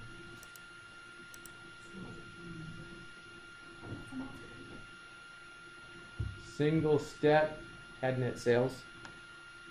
It started with net sales. Okay, so you're not going to derive net sales on the face of it. You're going to start with net sales.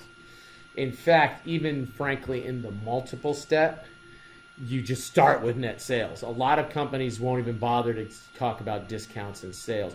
FASB does not get all up in our face and say, okay, this is exactly how you have to make your income statement look, okay? And so so you could still just have net sales. You don't have to show those backed offs. But gross profit is something that you would always have on there in the multiple step. Okay, what are we talking about now? The quiz? Oops, not that one. It is going to be chapter 4, this one, if I can get to it. Chapter 4, this one. Okay. All right, good. Take a look at number 7. During 2013, Parker Enterprises generated revenue of 60. The company's expenses were as follows: cost of goods 30, operating expenses 12, and a loss in the sale of equipment of 2. Parker's income from operations, and I just wrote it up in the multiple step form, revenues minus cost of goods sold is gross profit minus the operating expenses gives us our operating income, right? We did not include the sale on equipment because that is non-operating. We're not in the business of selling our equipment, right? Okay, number 8. Conard Company reported the following balances at June 30th, 2013. Sales, what is the net sales? Sales minus the sales returns and allowances, right? Is the net sales? Yeah. Okay. And then you back off what? Cost of goods sold. That gives you gross profit. And you should learn from this question that you may also see the term gross margin in places. Gross margin and gross profit are synonymous terms. Okay, good. Using the same facts, what is the gross profit margin ratio? And thanks to Peter, we had that question, right? Or who did that? Pius did that one for us, which was the 5,200 gross profit divided by the net sales, right? And notice it was net sales. Okay, good. Sales revenue less cost of goods sold is also called gross profit. Do you think you need to know that? Yeah. Okay. Okay, good. Let's take a look at this one. Glenn Company purchased inventory at an invoice price of $7,000. Credit terms 210, net 30. What is the net cost of goods sold if Glenn pays within the discount period? And it's going to be what? Well, we paid $7,000 for the stuff. If we got a 2% discount, net of the discount, that stuff cost us $6,860, right? Yeah. So when we sell it, we'll debit cost of goods sold $6,860 and credit inventory. So that question was a little tricky, and that you're thinking, gee, shouldn't you be asking me what's the amount of the inventory? In effect, I am by asking you what? The cost of goods sold, because they're opposite sides of the same journal entry, right? Okay? Okay, good. Costner Market recorded the following events involving a recent purchase of merchandise. Received goods of $20,000, 2 times net 30, returned $400, paid $100 freight on the shipment, and paid the invoice within the discount period. So let's just go ahead and do this. Debit the inventory to $20,000, credit accounts payable, right? And if you look at my accounts payable, I teed it up down there. There it is, $20,000, right?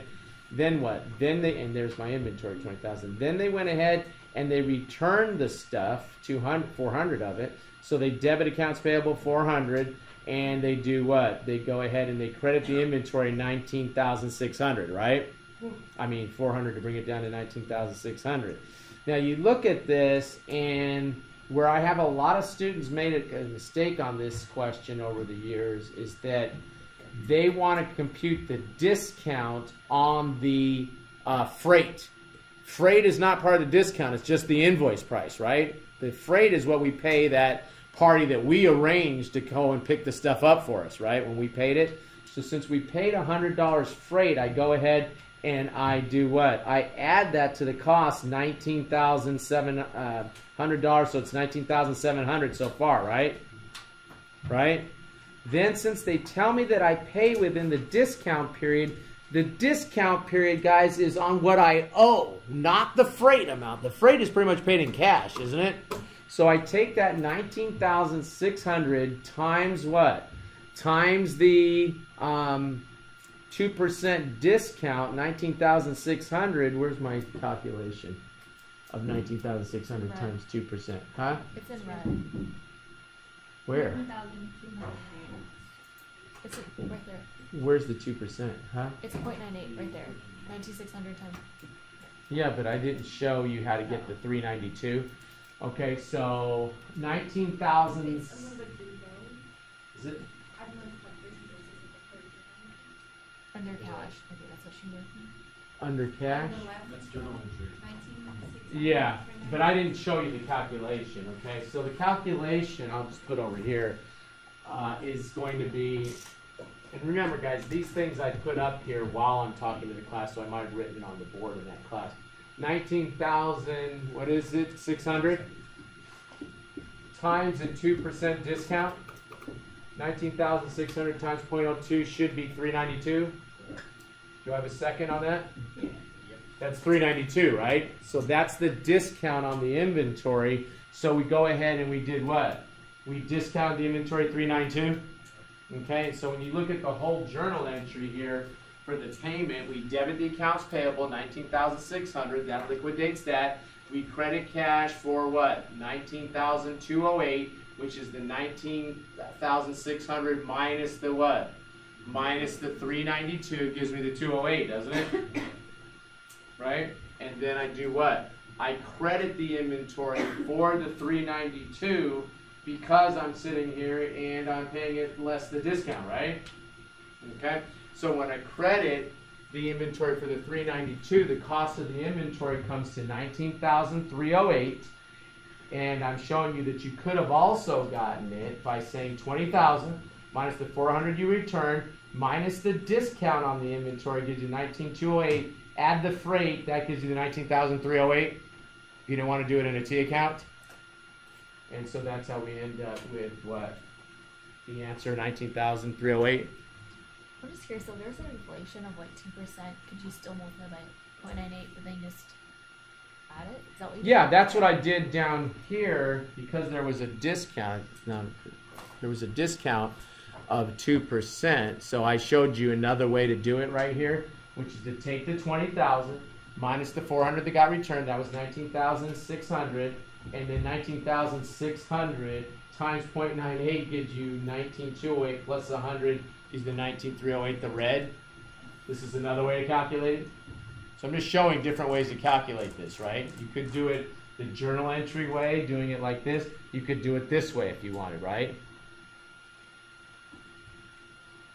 Question? You used to make it cute. Grace? Huh? So the shipping cost, I'm still like, because the shipping cost is adding to the inventory. So it's not like often it's taken out. I'm sorry, say that again.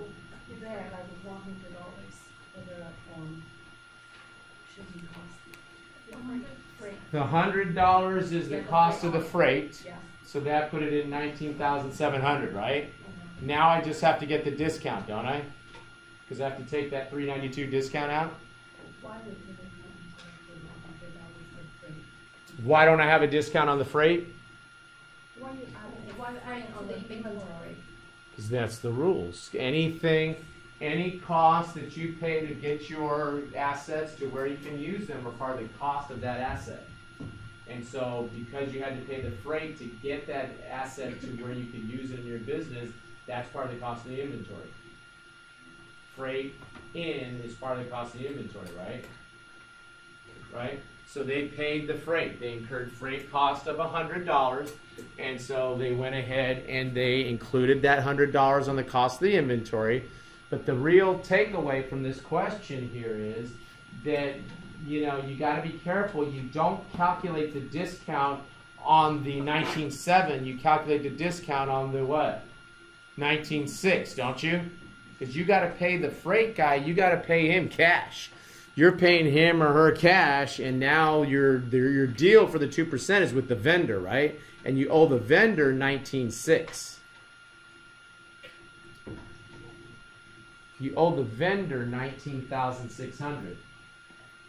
That's what you owe the vendor, right? Look, 20,000 was what you bought the inventory for. You debited the inventory 20,000. You credited the account payable 20,000. You returned 400, didn't you? So when you returned 400, you debited the accounts payable. You credited the inventory for 400. That's the vendor. How much do you owe the vendor? You owe the vendor 19,600, right? And the vendor's sitting there saying, "Oh boy, Grace is going to pay me 19,600. I can't wait. So she pays me that $19,600, right? Then here comes the truck driver. Okay, I got the goods here now. Give me $100 and we'll call it even. You give the truck driver $100, don't you? Truck driver goes straight to the bar with that $100. We never hear from him again, right? But now the vendor is still sitting there saying, $19,600, please, unless you pay me within the discount period, right? And you say, okay, I'll pay you within the discount period. So we take the $19,600, right? Where did I write that? In green.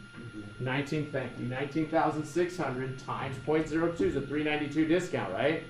So I go ahead and I reduce the inventory by the $392 because they're not going to pay the full $19,600.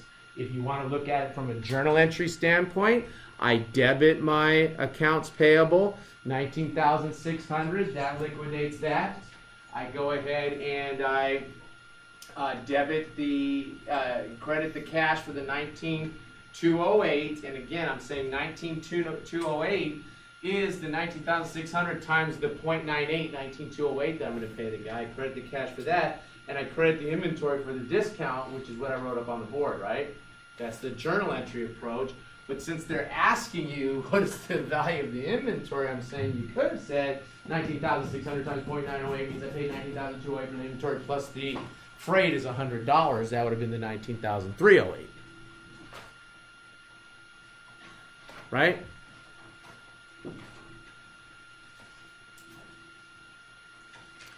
Ray Company made a purchase of merchandise on credit from Tyree Corporation in August for $7,000. Terms were 210 net 45. And on August 10th, Ray made the appropriate payment. I don't like this question.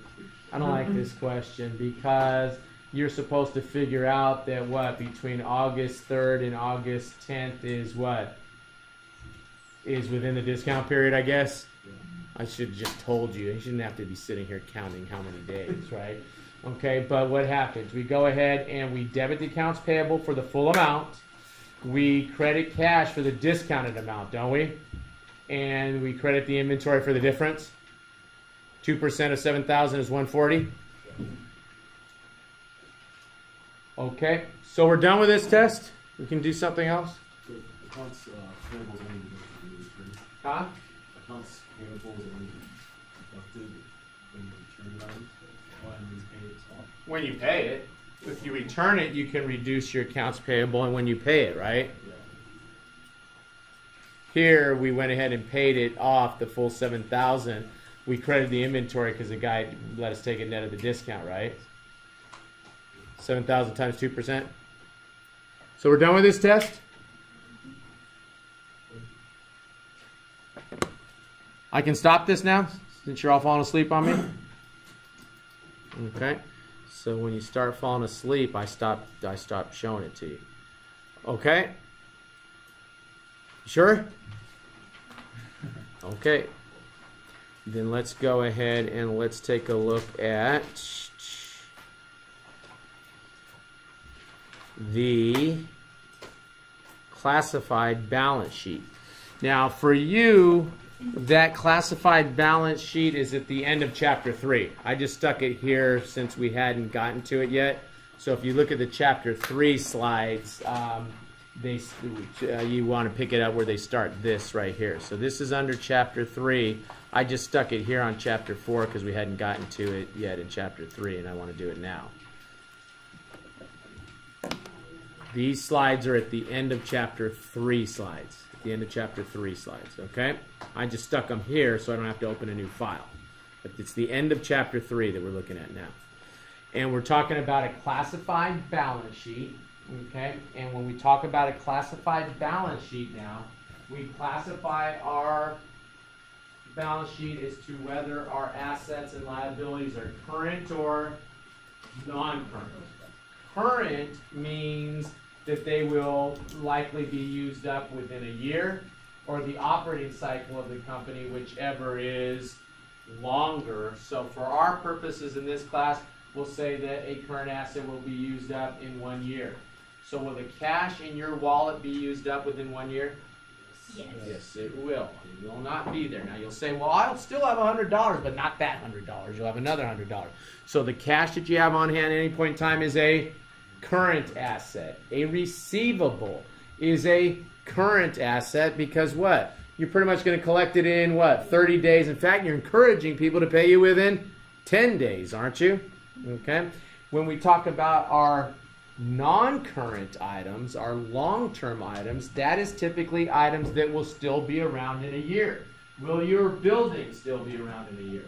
Yes. Yes, it will, unless there's some sort of horrible earthquake or something that knocks it down. But we assume your building will be there in a year. Will your equipment be around in a year? Most likely it will. So property, plant, and equipment is considered what? Long-term. Now, when we talk about investments, we group investments into long-term or current depending on management's intent. So if management's intent is to hold that thing for a long term, then it is a long term. If management's intent is to liquidate that investment soon, then it's going to be what? It's going to be short term, it'll be current. Okay? Okay. Same thing with our liabilities, current and non-current. Okay? So you look at this classified balance sheet now, guys, and you can see that a lot of the items that we're talking about have been grouped into the current versus non-current. Insurance, prepaid. All of your prepaids are typically considered non-current because they'll probably liquidate within a year or so, right? Huh? Did I say non-current? Did I say non-current for prepaids? Excuse me, prepaids are, thank you, are current, not non-current because they'll liquidate within a year. Okay, long-term investments, right? Stock investments, our property, plant, and equipment, land equipment. Remember, we have our contra asset of accumulated depreciation, right? We're not going to talk about intangible assets yet, even though they're showing that here. Our liabilities, current and non-current. Now, notice something here. Notes payable can be current or non-current depending on what? Huh? The time to maturity, right? Okay. The what? The where is it? What was I looking for here? The mortgage payable. Remember, mort means what? Death. So let's hope that's a long term, right? Okay. Then we have our stockholders' equity, which we said is common stock and retained earnings several times. Yes, sir. So for the mortgage payable, for example, like the whole mortgage is a long-term liability, but then some of it's going to be due currently. Do you have to break that up into? Yes. Put it all as Current portions of long-term debt should be reported under current assets. So, for example, if I know that next year I'm going to pay off $100,000, well, what's the total mortgage? Is on $10,000. If I'm going to pay off $1,000 of that next year, then part of that mortgage payable would be classified up into non-current, current, and the remainder would be down to non-current. That's correct.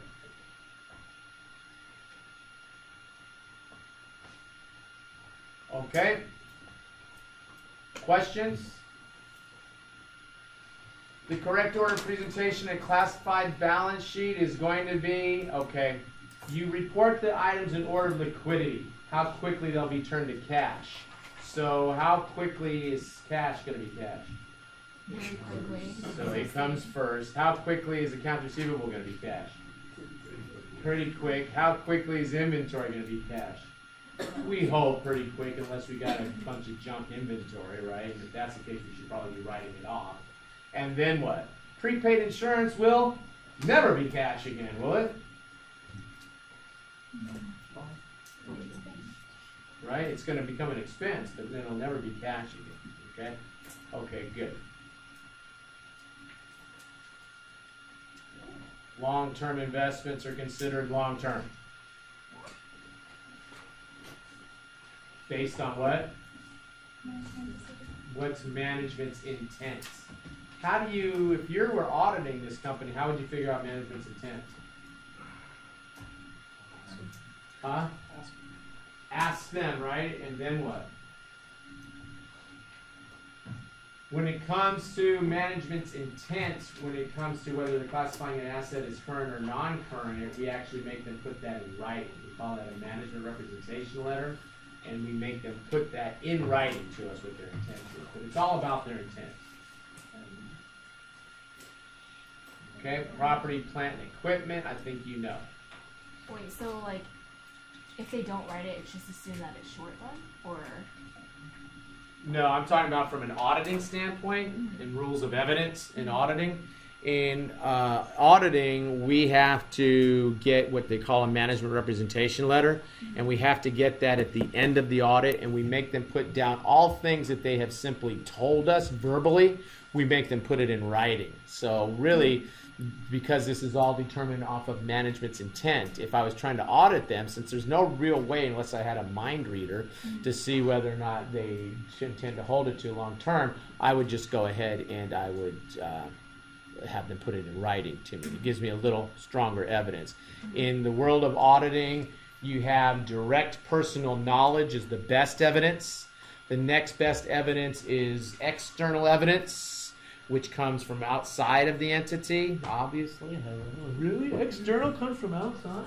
Okay, and then we have what? Then we have internal evidence.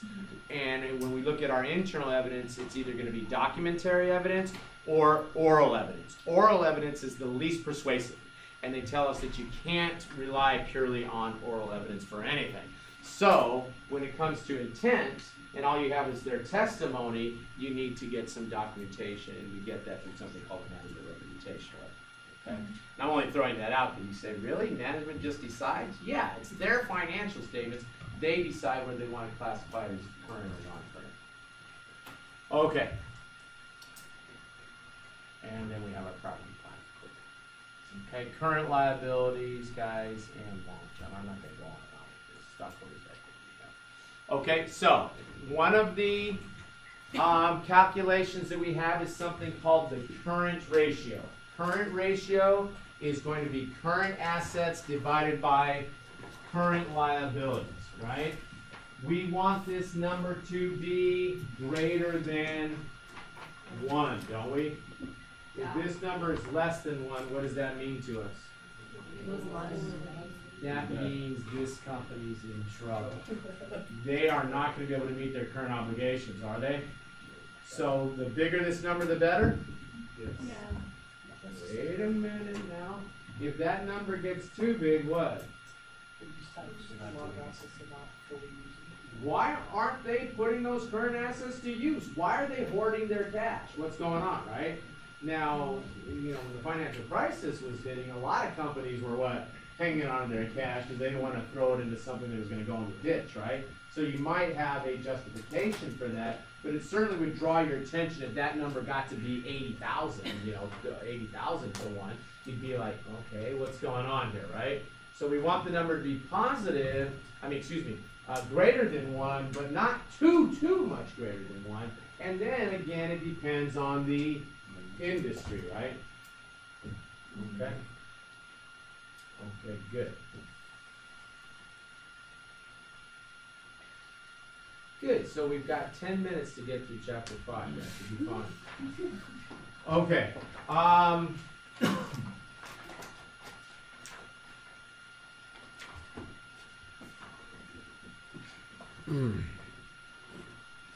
Chapter 5, and again, I was in presenter view.